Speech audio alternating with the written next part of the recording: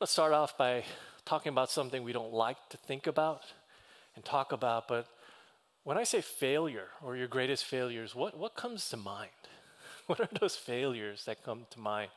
I don't know about you, but I think back to my high school years and I think, oh, I was so awkward. There's those cringe-worthy moments. I'm so glad nobody had, cameras on phones back then, back in the ancient days, so you could record those moments, right? Cringe-worthy. And then I think in college and some of the things I said and did and poor choices I made, again, poor relationships I was in, it's just cringe-worthy moments. I cringe at some of those poor choices and failures. And then I think of as a young adult, and poor choices, again, cringeworthy.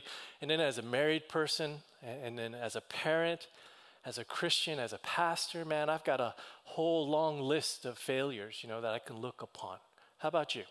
What are those failures that come to mind when I mention them? It might not have been so long ago. It might have been today or this past week. And I share that because, have you noticed this? When people share their stories about successes and failures, how we tend to identify more with the failures than successes. For example, if someone was up here talking about how, again, amazing they were, captain of the football team, basketball team, baseball team all at once, and they're also like, the valedictorian and, top employee, sales leader, maybe started their own company, CEO, at the age of 30 or whatever it is, the track record it is. When you share that, you're like, good for them, but you can't really identify, right?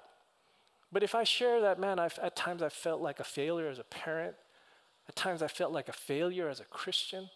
At times I felt like a failure in terms of a married person. If I shared stories like that, I think there are a lot of us who can identify with that. Because there's something about failure we identify with, but success is a little bit harder. And the reason why you and I can identify with it is because we've all failed. We're all sinners. We're all broken. Some of you may have also heard of that saying, we learn more from failures than we learn from success, more from success. I actually agree with that. I think when we succeed, it's really easy to take credit for it, like it's because I worked hard or I studied hard or I got even lucky or whatever it is. But when we fail and we hit rock bottom and we're in that place of just being overwhelmed, we're humbled. And oftentimes it's in those moments of failure we say, God, I'm sorry. Or it's in those moments of failure we say, God, I just really need you, God, to help me through this. I don't know how I'm going to get through this. So we do. I think we can, not always, but we can learn more from failures. But the thing is this, I've also noticed, I'd rather learn honestly from success. I think that's wisdom. I don't want to have to learn from failures every time. And the problem with learning from failures is sometimes when we fail, and depending on the extent of that failures, we can feel defined. Have you ever felt defined by a failure? By that relationship, poor choice you made in high school or college, or again, the way you were failed and financially, maybe as a young adult, or way you failed in your career in some ways. And then you can feel defined by that. Not only defined by that, you can feel defeated. I don't know about you, but there have been seasons I just felt defeated as a parent because it just was not turning out the way I expected it to turn out. I felt like, God, if I do this, I thought the promise was you would do this. And at times I just felt defeated. And sometimes it feels like you've ever felt this way, that your failures are sort of like this weight on you, that you're just carrying around all the time. And you put up a brave face and you just tell everyone, you look like you're completely fine. Everything's going well. But you know the truth, that you have these failures that you've never gotten over and you just sort of drag around with you. And if you felt that way, or if you feel that way today, I'm so glad you're here. Because truly, God's grace is greater than your failures. In fact, we're in a message series called Greater Than, and we've been talking about how God's grace is greater than our doubts, greater than our sin, and today we're going to talk about how God's grace is greater than our failures.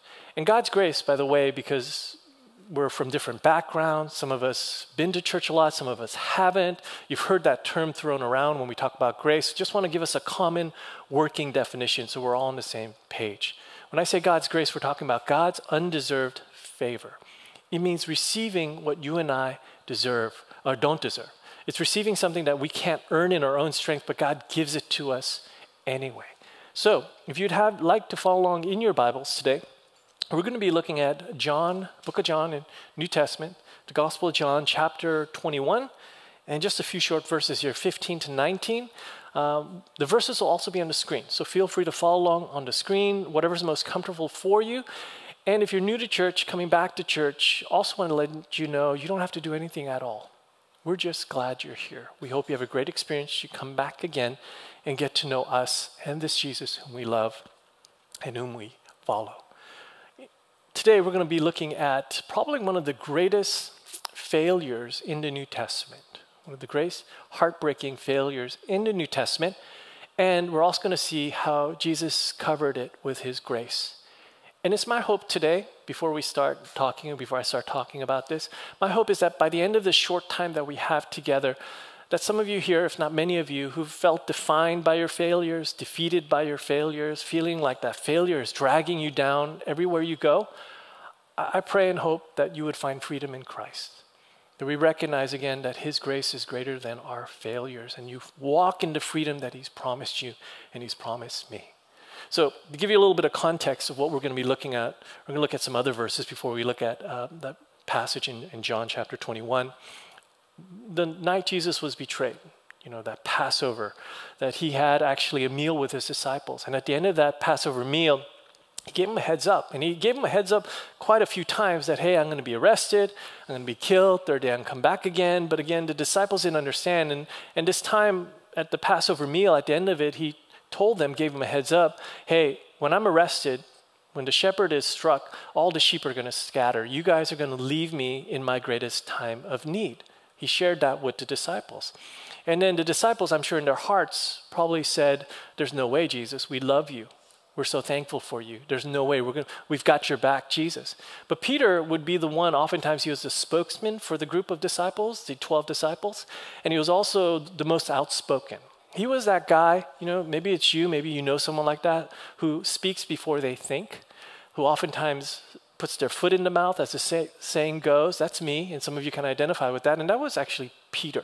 And I think that's why we can identify with him as well as admire him. So this is what Peter says in response to what Jesus said in Matthew 26:33.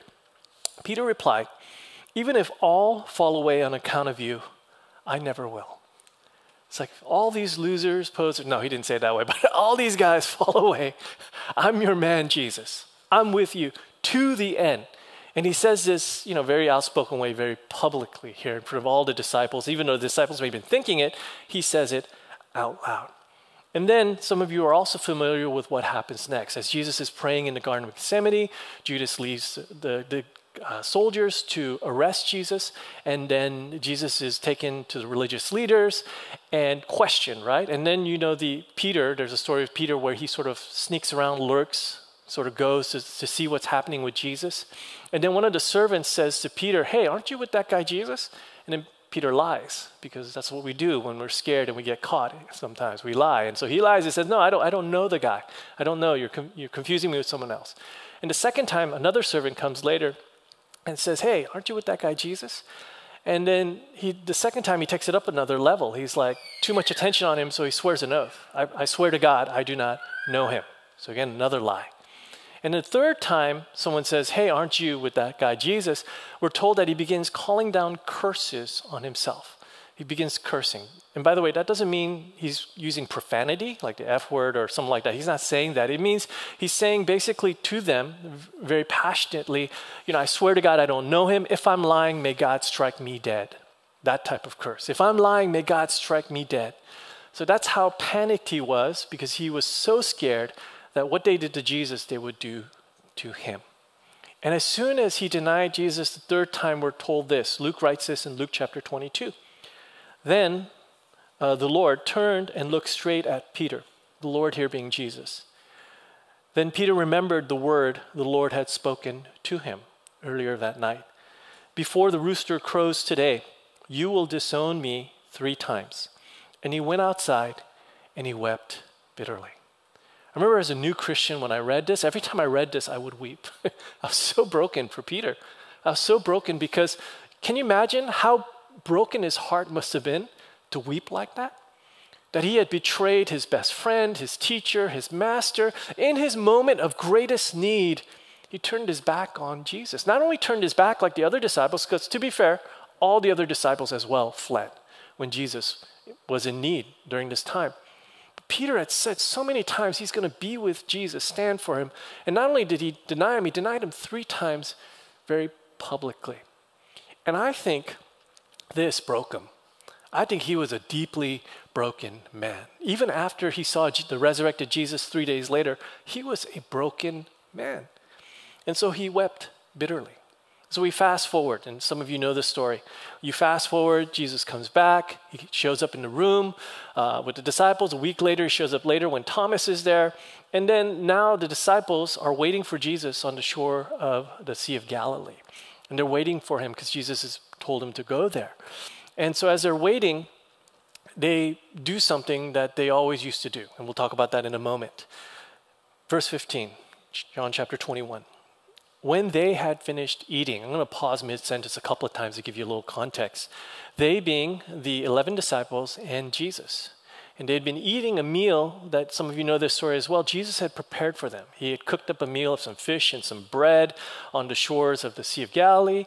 And then these guys, again, also brought some fish they'd caught, which goes back to why were they fishing as they waited for Jesus? Well, John writes earlier in verse 3 of that same chapter, I'm going out to fish, Simon Peter told them. And they said, we'll go with you. So they went out and got into the boat, but that night they caught nothing. So as they're waiting for Jesus to show up, we're not sure why they went out to fish. Maybe they were bored. Maybe they miss fishing because most of these guys used to be fishermen. That was their job back in the day. Maybe they were hungry. They wanted to catch some fish, but they go out to fish. And when they go out to fish, they fish all night because back then you would fish at night when the water was cooler because during the day the water would be warm and the fish would go deeper. So they would go out at night and fish. And they catch nothing. And do you remember that first time that they met Jesus? And I realize some of you are new to church, coming back to church, you may not know this story. But they had been fishing all night before they met Jesus. They caught nothing as well. And then Jesus told them to throw their net in a certain place. They pulled up so much fish, their nets were breaking. So the similar thing happens here. It's like Jesus is taking them back to the beginning. Specifically, I think he's taking Peter back to the beginning when he first met Jesus. It's like a do-over, like a reset, because that's exactly what Peter needed because he was so deeply broken based on what he had experienced. So they caught nothing. And then Jesus shows up on the shore, tells them to throw a net somewhere. They again pull up this net full of fish. Peter jumps out of the boat, goes to Jesus, all these things. Again, they eat. And then after they have this meal, Jesus is going to talk to them.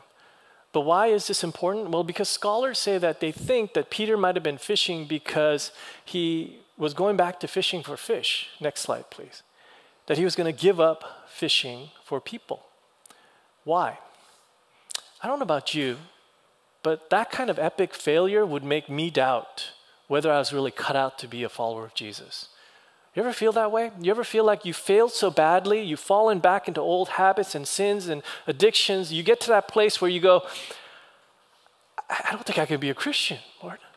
I failed so miserably, I don't know how I could show up to church. I don't know how I could go to small group. I don't know how I'm going to get up and serve today, whatever it is. You just feel like you're unworthy, right? Because again, these failures sort of define us, discourage us, defeat us, whatever it is. And so I wonder with Peter, and again, nobody knows for sure. When you and I get to heaven, you can ask him, hey, Peter, when you went fishing, were you thinking about walking away from Jesus and being a disciple and going back to your old profession? You can ask him that. I definitely would like to. And maybe he was going to give up fishing for people because that's how deeply broken he was by his very public failures in denying Jesus 3 times. And so Jesus makes them a meal. I love that. He is the King of Kings. He's the Lord of Lords. But he cooks a meal for them, a warm meal of some fish and bread, we're told in the earlier verses. And then after they're done eating, Jesus speaks to Simon Peter. Chances are the other guys were around, but he zeroes in on Peter because Peter needs Jesus more than those other guys in this moment. And he calls him this. He said to Simon Peter, Simon, son of John. Let me pause again mid-sentence here. Simon, son of John was Peter's original name. This was what he was called before he met Jesus. Once he met Jesus, Jesus changed his name. But up to this point, this is his old name. This is who he was before he met Jesus. And again, it seems like Jesus is pushing the rewind button and going back to the very beginning, sort of a reset in terms to help Peter process his pain, process his failure, and experience God's grace covering it. That's what we're going to look at today. And then he asks him, after he calls his name Simon, son of John, do you truly love me more than these? He asks him, do you love me more than these? Scholars have been wrestling ever since Jesus said this. What does he mean by more than these? What is he referring to? He may be referring to the men around him. Do you love me more than these men love me? Because Peter was the one who said, right, if all these guys, fools, fall away from you, Jesus, not me. I got your back. I'm with you always. You can count on me. I wonder if it's coming full circle. Do you love me more than these men love me? Or maybe referring to his fishing profession. Do you love me more than pointing to the boat and the nets and all this? Today, he might be asking us today, in the midst of our struggles and failures and doubts as well, do you love me more than your job? Do you love me more than your hobby? Do you love me more than this person? Do you love me more than this addiction? Do you love me more than this brokenness and failure in your life? Do you love me more than these? Chances are he's referring to the men, but we don't know exactly. And then Peter responds, and I think he's genuine because he's been humbled, he's been broken, and he's seen the man he, again, assumed would stay dead, come back to life. And at this point, he knows that Jesus is not just a good teacher and a rabbi, but he is the Son of God. He is divine. He says, yes, Lord, Master, he said, you know that I love you. You know this, Jesus. He's saying, you know what's in my heart because you are God and you know it. So he doesn't have to say more. He doesn't go on a long sort of explanation of this is how I love you. It's very simple. He says, you know what's in my heart. You know that I love you, Jesus. And then Jesus' response is very interesting because then Jesus doesn't argue with him. He says next, then Jesus said, feed my lambs.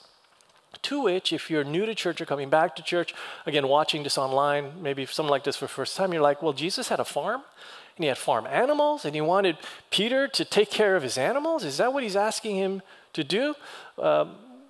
This past week was my wife and I, we celebrated our 27th wedding anniversary. And we went to San Luis Obispo for a few days, just again to get away. And they have a barn there, and they have all these animals and all these wonderful sort of things. And so my wife was just having the time of her life, just hanging out with the animals and doing all sorts of stuff. But that's not what Jesus is talking about, because we saw lambs as well there. He's not talking about actual animals. Jesus says he is the good shepherd. And when he was saying he was a good shepherd, he's referring to us, those of us who know him as his sheep. And in the Old Testament, God referred to himself as the shepherd and the nation of Israel as the sheep. So when he's saying, feed my lambs, he's saying, take care of my people. Be a pastor, be a shepherd to my people. And he's basically saying, if you love me, you'll love others. He says this over and over. We love Jesus by loving others. That's the new command he gave to us. And then you would think, okay, got it, Jesus. Got the memo, we're good to go. I'm going to go back. I'm not going to go fishing. I'm going to go back to, being your disciple, a shepherd to your people. But we notice here in verse 16, and some of you know what's going to happen here. He says, again, Jesus said, Simon, son of John, do you truly love me? Is it because Jesus didn't believe what he was saying? Was Jesus doubting Peter? No, that's not it. I think he asks this question, and sometimes he asks us the same thing. Sometimes, again, when you pay attention to God, he seems to bring up the same thing over and over. And the reason he brings up the same thing is because healing is a process. It's not like an instantaneous thing, especially those deep scars from your childhood, from broken relationships, things that have hurts that have happened. If they're significant enough, it's not like an instantaneous thing. It can be because God is God. But in my own experience, it is a journey of sanctification and healing that he leads us on because he loves us. And we see here just in a sort of a compact way in this incident, it feels like it's a journey. And he says it again because he loves Peter and he wants Peter to fully process and heal from and find freedom from, again, this epic failure. Again, he calls him Simon, son of John, his original name. Again, it's like a reset, comes back to the beginning. Later, by the way, he'll be named, Jesus changed his name to Peter. In Greek, it's Cephas, which means the rock upon which the church was going to be built. He's going to be a leader in the early church. And Peter answered, again, genuinely, humbly, honestly, yes, Lord, you know that I love you. You know that I love you. You know what's in my heart. And then Jesus says something slightly different this time. Jesus said, take care of my sheep. Feed my lambs, take care of my sheep. He's again saying, you love me by loving others. But every time he's saying, feed my lambs or take care of my sheep, it's like he's restoring Peter. He's reinstating Peter. Sometimes you and I, we need to hear these words from God over and over because we are so deeply broken. We've defined ourselves by our sin, our failures, our addiction, our brokenness, so that when God speaks, sometimes because he knows we need it, he'll say it over and over. And in Peter's case, he's also saying it over and over because how many times did Peter deny Jesus? 3 times. We'll find out here, Jesus ministers to Peter, says the same thing 3 times.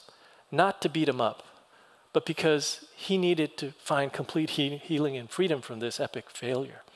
Take care of my sheep.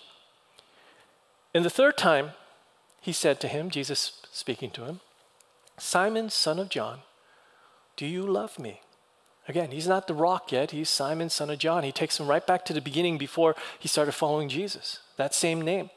And because this really happened, and this is because you would feel this way and I would feel this way as well in that situation, because we feel like we've already told Jesus, I'm sorry, and forgive me, and Lord, I love you.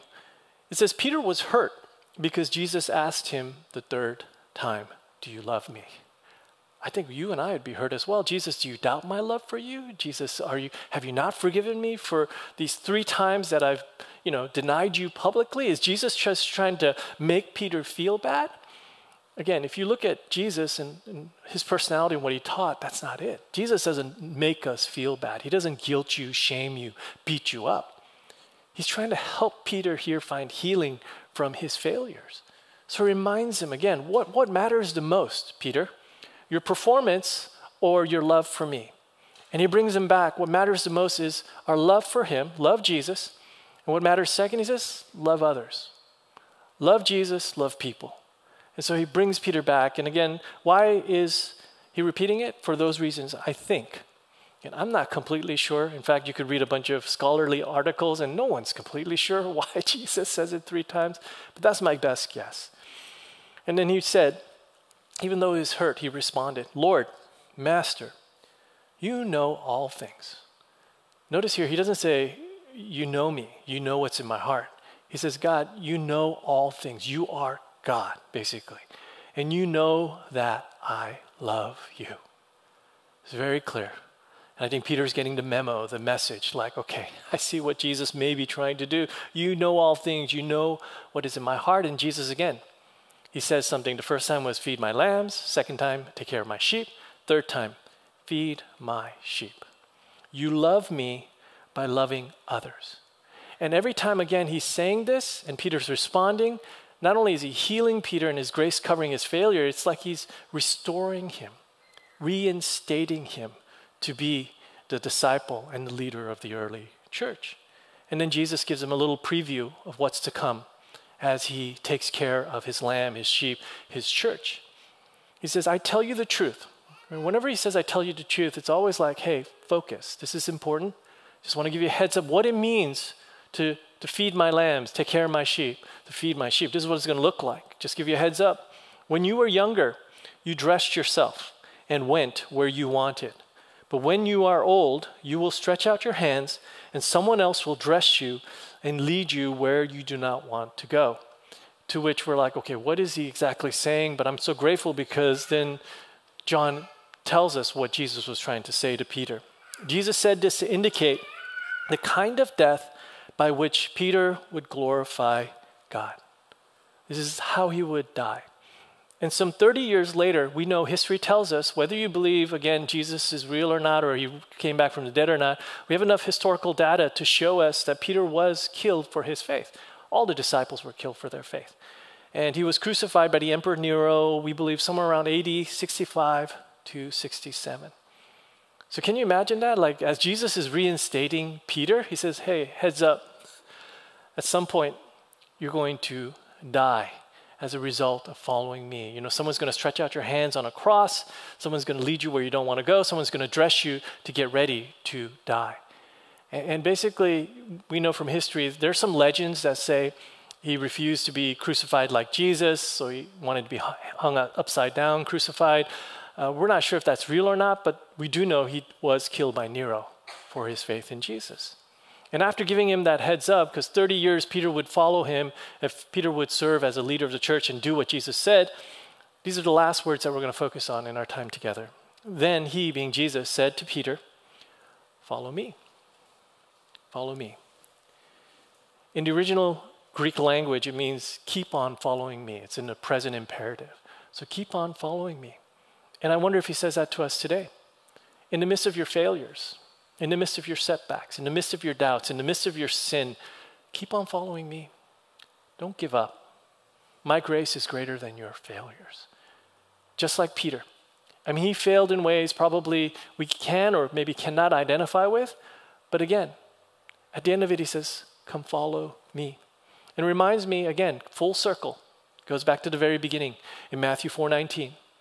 When Jesus said this to him and the other disciples. Come follow me, Jesus said, and I will send you out to fish for people. In spite of his failures, in spite of, again, all that happened, when he says this, he's reinstating and restoring Peter. Because God's grace is truly greater than your failures. Let me ask you this, because I don't know your stories, I don't know where you're at spiritually. But have you allowed your failures to define you? Have you allowed your failures to make you feel like you've just, again, you're defeated? Or are you dragging these failures around? Or have you responded to Jesus' call to follow him? Follow him in the midst of that and experience his grace. I love Romans 8:28 as I ask the praise team to come back up. I love this verse because I fall back on this in the midst of my failures, in the midst of my brokenness, in the midst of the things I've experienced. Paul writes this, the Apostle Paul in Romans 8:28. And we know that in all things, God works for the good of those who love him, who've been called according to his purpose. In all things doesn't mean just the good things. All things doesn't mean just the positive things. All things means the failures, the shame, the brokenness, all those things that we hope no one ever finds out about us. You know what? God can redeem it. His grace can cover it because he's greater, and we can grow from it. As the praise team leads us, you don't have to, you don't want to, but would you take a moment, would you respond to his grace? Would you respond to his grace? Are you walking in freedom today, knowing you're forgiven, you're covered by his grace? Are you dragging behind you a chain of failures and regrets and could-haves, wish it had been differently? Would you come before the Lord if you know him and just say, Lord, I'm sorry. Please forgive me. And please help me today to follow you. Where the Spirit of the Lord is, there is freedom. And my hope for you and my hope for me, because we will fail again, because we're sinners. But each time we fail, we would be like Peter. Come before Jesus, say, Lord, I'm sorry. I do love you. Would you help me to follow you? Let's take some time and pray and respond. And would you take your struggles before the Lord today and ask him to set you free?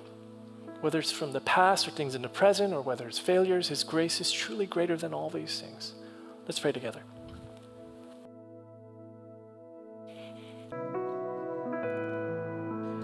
Amen. I will live as a child in awe of you. I love that line. Thank you, AV team. Thank you, praise team, for leading us into a wonderful time of worship. I'll leave you with a few optional questions for reflection or discussion. Do you agree that you learn more from failure than success? Why or why not? Why do you think Jesus asked Peter the same question 3 times? And how can you experience God's grace in the midst of your failures and regrets? Please allow me to pray for us before we go our separate ways. Let's pray.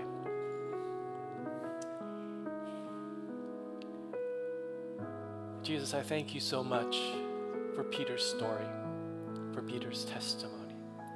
I thank you, Lord, that no one, Lord, through that story you remind us and teach us that no one is beyond redemption, Lord. No one is too damaged, Lord. No one has failed so badly, Lord God, that you can't redeem him or her, Lord. Your grace truly is amazing, Lord God. And we thank you for Peter's story because it gives us hope, Lord, in the midst of our own struggles and failures, in our own broken promises, and our own lack of obedience at times in faith. gives us hope, Lord God, and reminds us that your grace truly is greater than our failures, Lord. I pray today, Lord, that you help us all, those of us who know you, Jesus, to follow you. That is something you call us to do daily, not just Sundays, not once in a while. You call us to do it daily, to take up our cross, to deny ourselves and follow you, Jesus. That we would follow you in the good times, we'd follow you in the bad times. We'd follow you, Lord God, when we fail, we follow you when we succeed. We follow you, Lord God, not because of how we feel or what we can do, but because you love us. And we love you, Lord. And so, Father, I pray, Lord, again, that today we would have a taste, a glimpse of the freedom that comes from knowing you, knowing your great love for us, Lord. That yes, we will fail, we will mess up, Lord God. But thank you that each and every time we just simply turn to you and say, Lord, I'm sorry. I do love you. Please help me follow you.